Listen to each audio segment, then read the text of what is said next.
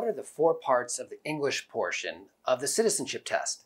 I'm Erick Widman, I'm an immigration lawyer, and in order to successfully become a US citizen through naturalization, you must show that you meet the required minimum educational requirements. As laid out by Congress, you have to show that you are proficient at English and that you have a basic understanding of American civics, US history, and our governmental system. And the English portion of the exam has 4 main subcategories. You've got to show that you can read, speak, write, and understand English. And the first 3 categories, reading, writing, and speaking English, are explicitly laid out in the USCIS policy manual and in the guidance for your interviewing officer.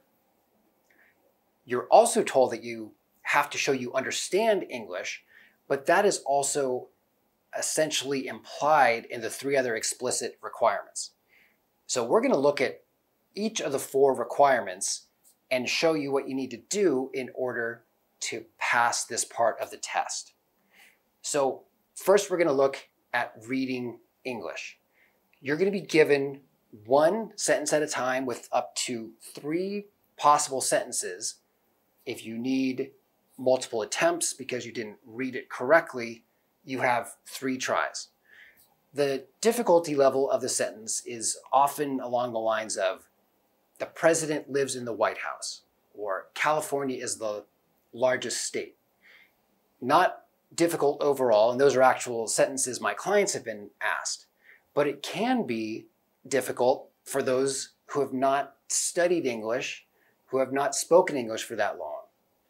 So when you're asked to read a sentence, it's going to show up and the officer will be looking for what he or she calls content words. You don't need to read the sentence perfectly, but you have to correctly and successfully read the most important words, the content words.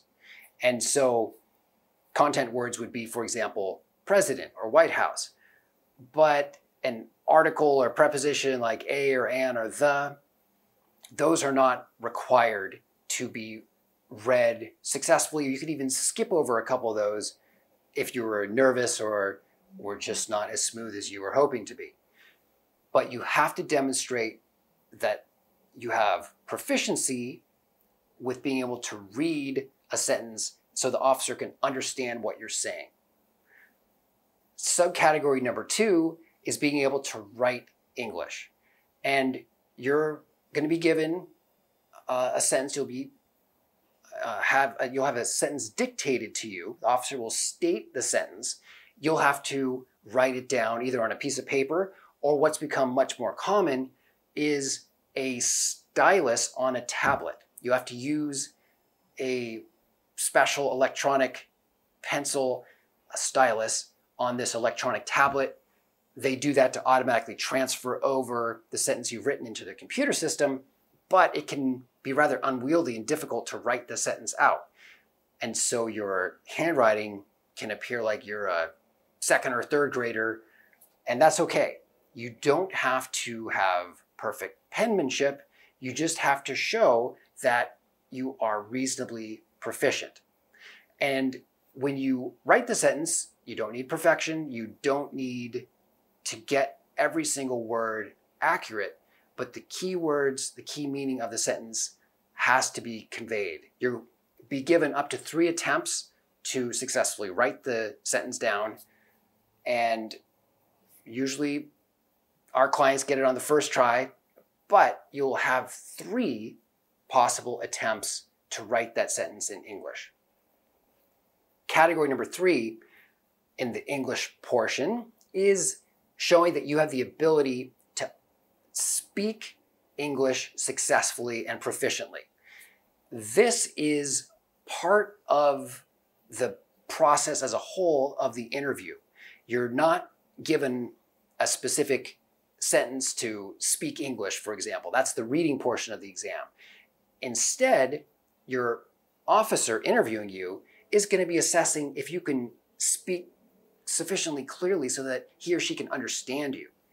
And when you're asked about these eligibility questions, are you able to communicate back that what's in your mind is what you're able to say in words in English to the officer? You have to be able to speak back the oath of citizenship at some point. So the officer is concerned that you won't be able to speak that. You'll be asked to return after studying and becoming more proficient, or in some cases you might qualify for a waiver or an exception to the speaking requirement and the oath requirement in particular. Finally, category number 4 for the English requirements is your ability to understand what you're saying, your ability to understand English. So if you were somehow able to memorize certain words, but you didn't understand what you were saying or writing, that is not going to allow you to become a citizen. You won't be able to pass the English test without showing that you understand all of the words, the phrases, the sentences that you're writing and speaking. That's very much in line with what Congress intended, that new citizens be proficient with English. They understandably want you to function well in voting and in your job and being a productive, supportive contributor to society. Hope this is helpful. Let us know if you have any questions, and definitely take care.